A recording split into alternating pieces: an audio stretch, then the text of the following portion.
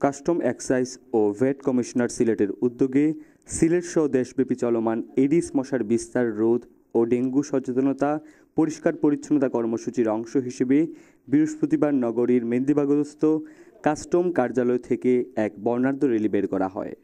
নগরীর গুরুত্বপূর্ণ সরকারি অফিসের আশপাশ মশক নিধন ও পরিষ্কার পরিচ্ছন্নতা পরিচালনা করা হয়।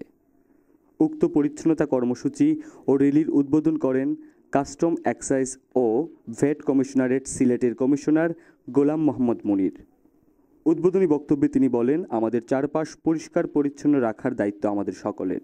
বাড়ির আশপাশে কোনো পাত্রে জমে থাকা পানি ও ভেজা কাপড় অথবা খাটের নিচে এডিস মশা বংশ বিস্তার করে। তাই এসব জায়গায় পরিচ্ছন্ন রাখার পাশাপাশি নিয়মিত অ্যারোসল স্প্রে ব্যবহার করলে অনেকটা ডেঙ্গু রোধ করা সম্ভব। কর্মসূচিতে আরও বক্তব্য রাখেন কাস্টম এক্সাইজ ও ভ্যাট কমিশনারেট সিলেটের অতিরিক্ত কমিশনার মোহাম্মদ শফিকুর রহমান, আবগারি ও ভ্যাট বিভাগ সিলেটের বিভাগীয় কর্মকর্তা আহমেদুর রেজা চৌধুরী। কর্মসূচিতে আরও অংশগ্রহণ করেন কাস্টম এক্সাইজ ও ভ্যাট কমিশনারেট সিলেটের সর্বস্তরের কর্মকর্তা ও কর্মচারীবৃন্দ। Dial Sylhet television, Sylhet.